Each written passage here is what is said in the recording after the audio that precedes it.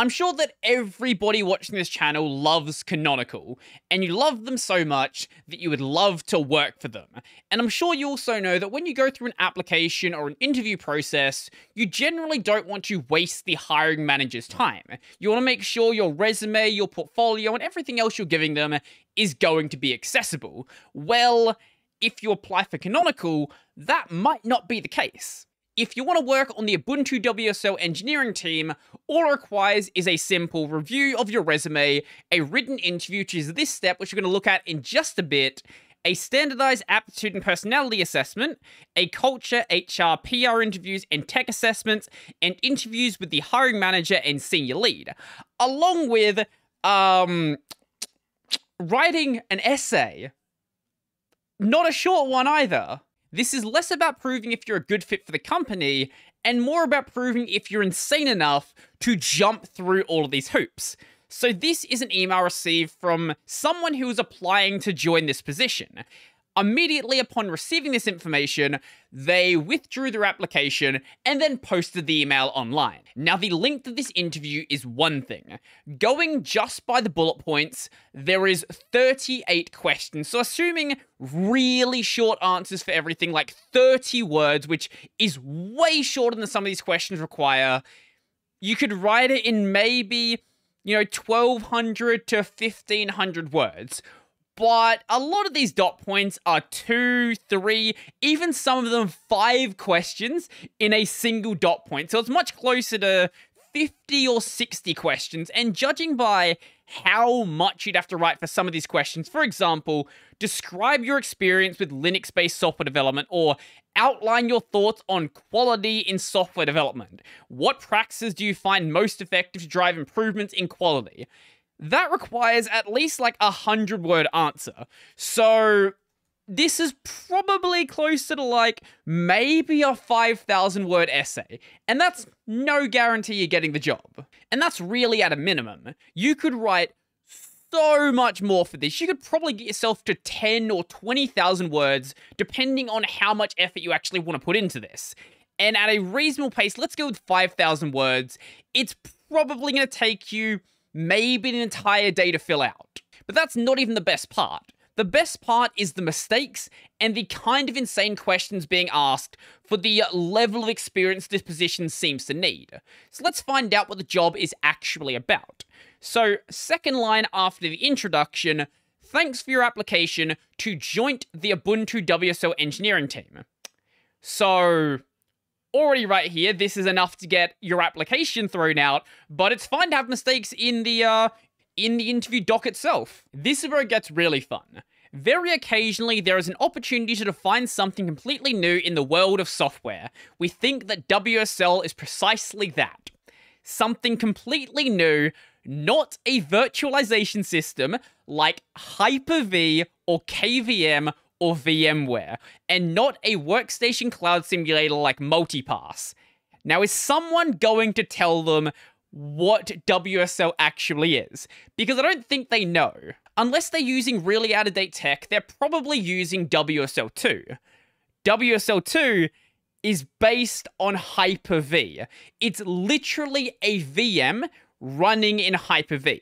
So it is correct to say that it's not virtualization software, but to think it's not a VM is kind of insane. Moving on, WSL is a true cross-platform synthesis of Windows and Linux. We're excited to explore it and enable amazing new developer experiences on it.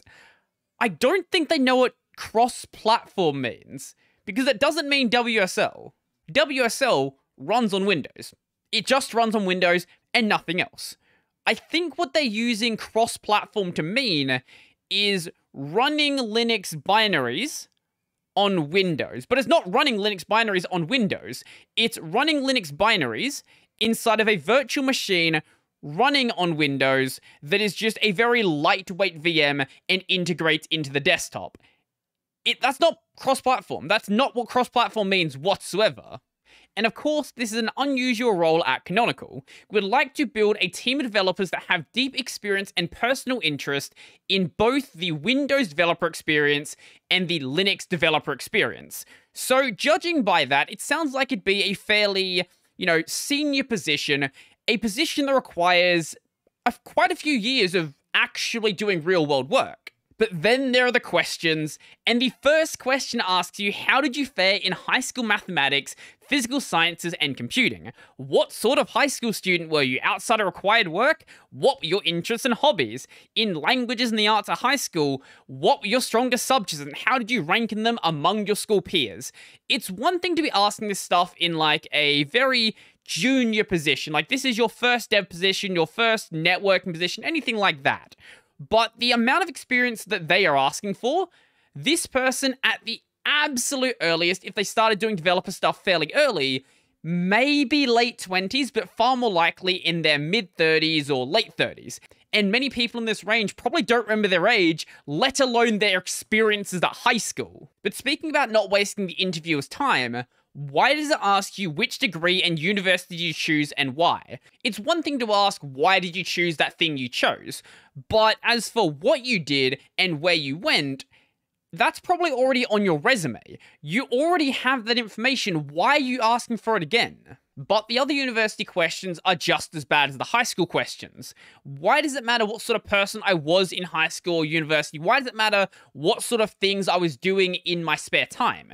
For this kind of position, years and years would have passed, and the kind of person you were back then has basically no relevance to the kind of person you are today. Basically what they're asking here is for you to come up with some idealized version of yourself, either having a perfect form where everything you did was great and you learned so many great things, you spent so much of your time focusing on using Ubuntu and learning Windows development, doing all of this stuff that they want for the position, or using that to explain how you got over specific problems that never actually happened. You're just using it to sort of boost yourself up. As for the engineering experience, these are all fairly reasonable questions, albeit a lot of them.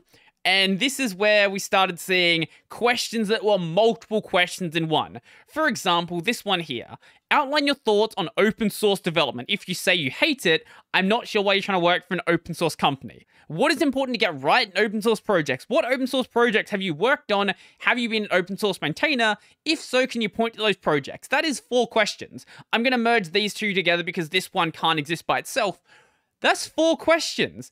Why is there just 1 dot point? And you gotta love the questions where nobody is saying no, or nobody is saying they don't like that one, but also like, would you describe yourself as a strong engineer?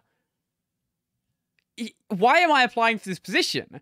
Would you describe yourself as a strong architect? The answer to that question is yes. Nobody is saying no to that. Just skip that part and say, why are you a strong engineer? Why are you a strong architect? And if so, what sort of applications? But hey, do you have a public platform where you communicate about the industry? A Medium, a Twitter, a YouTube, or a personal blog? If so, please provide links. How many times have I criticized Canonical?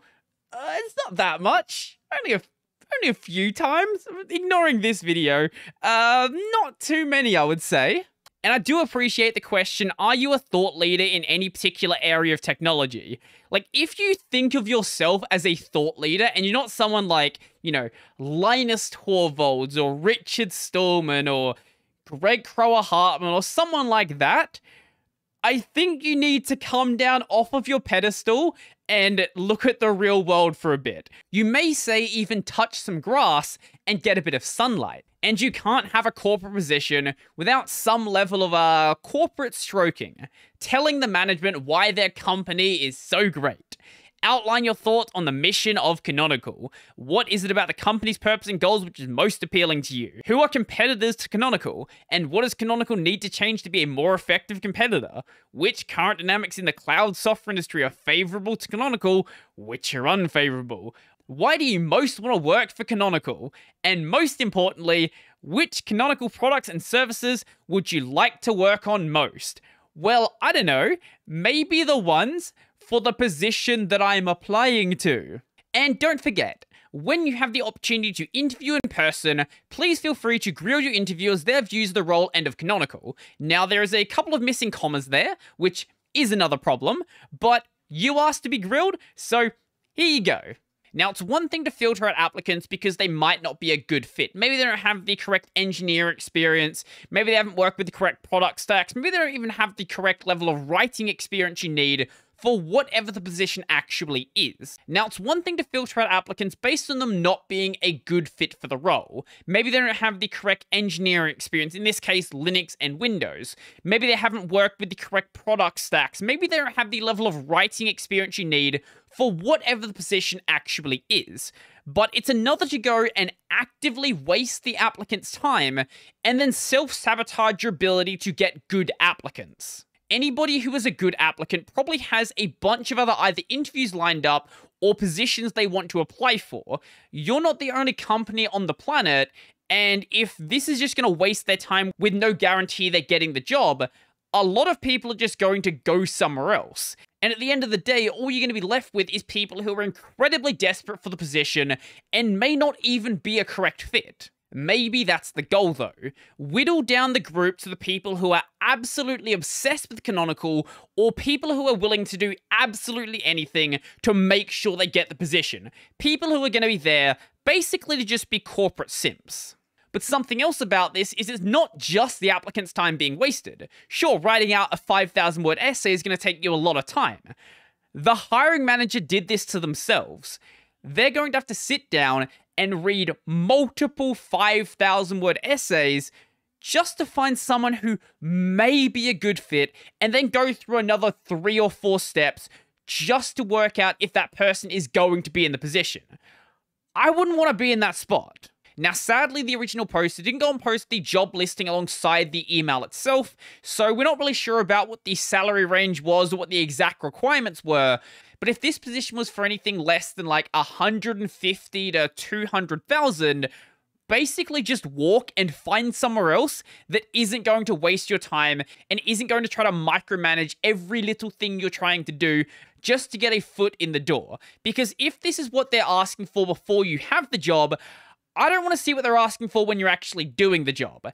And judging by the fact that Canonical has had many positions open for many months, and if you look at the reviews on Glassdoor, it doesn't exactly seem like a great place to work, so the email itself doesn't surprise me whatsoever. If you would like to read through all of the questions yourself, I'll leave it linked in the description down below, and I'll also leave the original Reddit threads where this was posted down there as well. Some of the comments on there are absolutely incredible. Some people are saying this is an absolutely terrible practice, and nobody should ever work for Canonical. Other people are saying this is a perfectly fine practice, and if you want to work for this position, you have to go through the requirements they desire. And for me, I'm perfectly fine not working at Canonical. I didn't have plans to do so anyway, but now it's on the internet. So let me know your thoughts in the comment section down below. I would love to hear them, and I would love to hear from the perspective of someone who actually does have maybe a junior level or senior level, any sort of actual engineer experience. What was your experience going through the interview process? Did you see something like this, or was it something a bit more, down to earth, trying to find someone actually good for the position? I would love to know.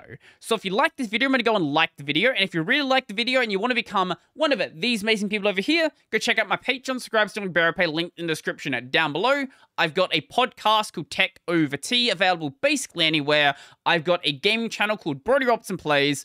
That's going to be it for me, and I'm out.